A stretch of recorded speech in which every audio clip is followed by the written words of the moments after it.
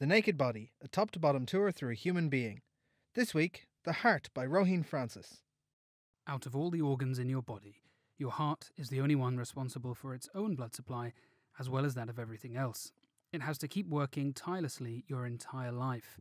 It's the first organ to form in the womb, and most people these days can expect their heart to beat around 3 billion times without a single break. The heart is actually two pumps stuck together, the left and right side. The right side pumps blood to the lungs to get enriched with sweet, sweet oxygen, and the left side pumps it around the body. Each side of the heart is split into two chambers, an atrium at the top and a ventricle underneath. Let's start in the left atrium. This is where oxygen-rich blood from the lungs arrives, and from here the blood will pass through the mitral valve into the left ventricle.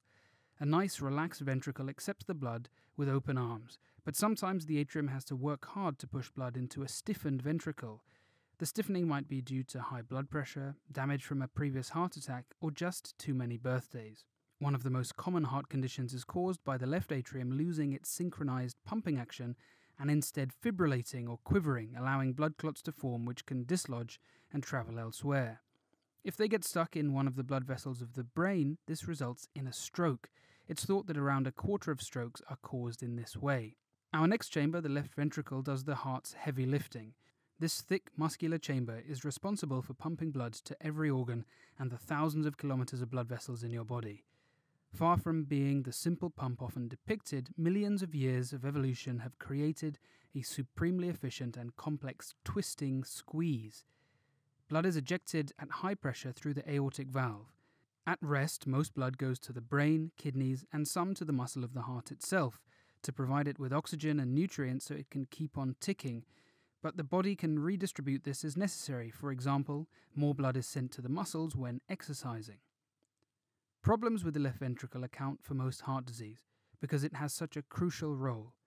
Far fewer people are dying of heart attacks than 20 years ago, but many have to live with damaged left ventricles, which means that the squeezing mechanism does not work so well, and they may struggle to do even mild exercise. After your organs and tissues have extracted oxygen from the blood, it flows back to the heart through your veins and enters the right atrium, passes through the tricuspid valve and into the right ventricle.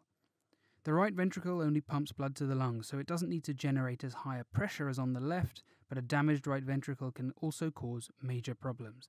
If all is working as it should, your lungs then fill this blood with oxygen while removing carbon dioxide, ready to start the circuit all over again. For thousands of years, humans believed that the heart was the seat of our soul. While we now know that our consciousness and thought processes arise in the brain, surely there is no harder working organ than the heart.